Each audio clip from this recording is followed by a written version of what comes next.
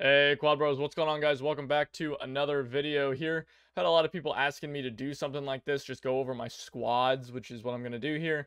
Just talk about them, talk about which squads I like to bring and why I kind of like to bring them, and then which classes and what gear and stuff that I give them. So we'll be going over that. But before we do, I do just want to quickly say, guys, this stuff works for me, but that doesn't mean it's going to work for you, okay? Make sure you find your own playstyle. If this does work for you and you want to use this as a basis, then great. But if you start doing this and you realize, hey, I hate playing like this, then don't do it, right? Just because it works for me doesn't mean it's going to work for you guys.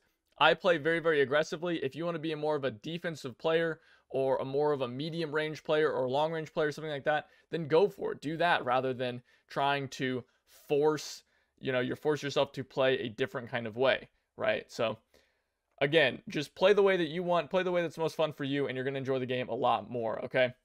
So first off, guys, I am also assuming that you do not have premium, so we're only going to be talking about these top 4 squads here, starting with the tank. So the vehicle squad, I recommend bringing a tank over a plane. The reason for this is I think planes are a lot harder to use than tanks are. I think you're going to get a lot more done on average with a tank versus a plane. Planes tend to be either 30 kills or 0 kills. So, with the tank, maybe you're not going to be getting 30 kills every time, but you're sure not getting 0 kills in a tank. So again, I recommend going for the tank rather than going for a plane or something like that. As for the gear, these guys only have gear early because I have a lot of leftover M3A1 and M3 submachine guns and stuff like that. I have a leftover Sten as well. I give these guys just leftover stuff that I have no need for, right? Like if we come look here, I have all these leftover guns, and that's what I'm giving these guys, right? If I didn't have all these leftover guns, I would not be giving them, the guns. The tankers really don't need any gear whatsoever except for some toolboxes. And otherwise, you should be prioritizing your actual infantry soldiers with weapons, right? So if you've got the leftover gear, go ahead and give your tankers some guns in case you do jump out, but otherwise they're just not going to use it most of the time.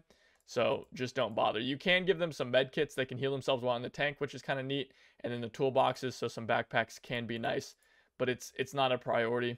And don't worry about giving them gear. If they don't have any gear, it's fine. And in fact, I strip my tankers down prior to everything to give the pistols to other infantry soldiers.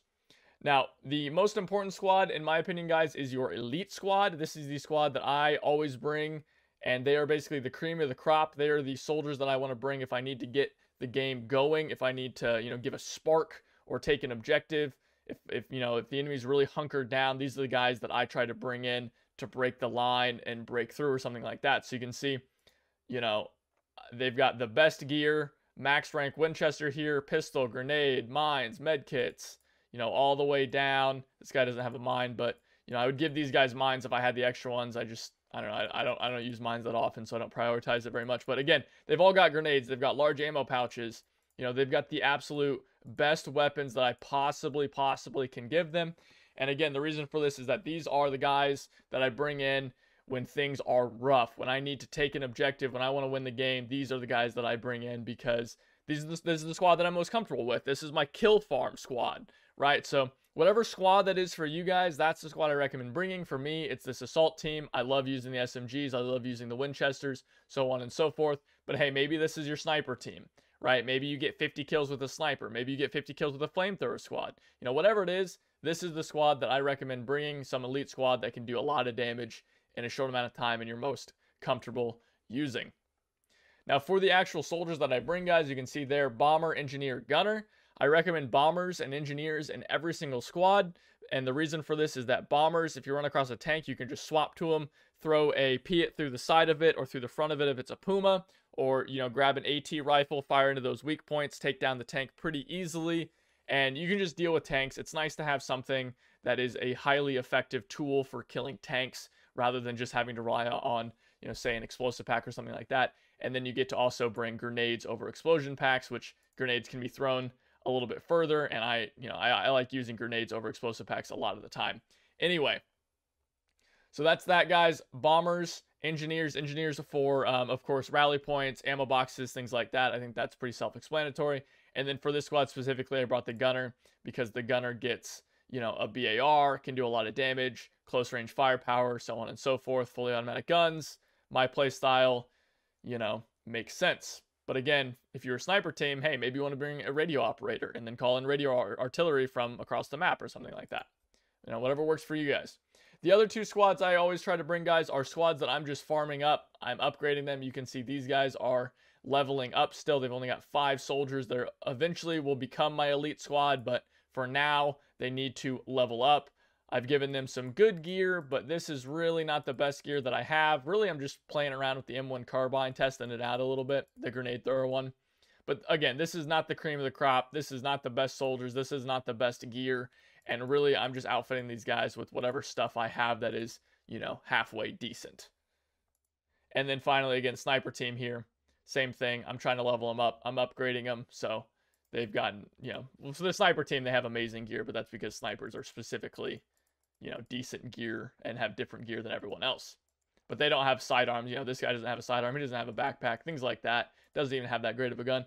For the sniper team specifically, I kind of take out this engineer a lot of the time. I never really decide if I want him in or not. And the reason for this is that I just don't really want this random guy following my squad around and shooting randomly and giving away our position. I want my snipers to kind of be off to the side of the map, sniping people, picking enemies off from, a corner of the map, off in the bushes or something like that. And having a random engineer firing a Lee infield across the map is really, really dumb. But then when I take him out, basically I run out of ammo, and then I'm like, wow, having an ammo box would be really nice, or rally points would be really nice. So I don't know. I think that it's kind of a hard choice here. You can bring them, you cannot bring them. Kind of a hard decision. I think you're right in both ways, and I think you're wrong in both ways doing it. But that's that, guys. That is everything. That's how I set up my squads. Hope you enjoyed the video.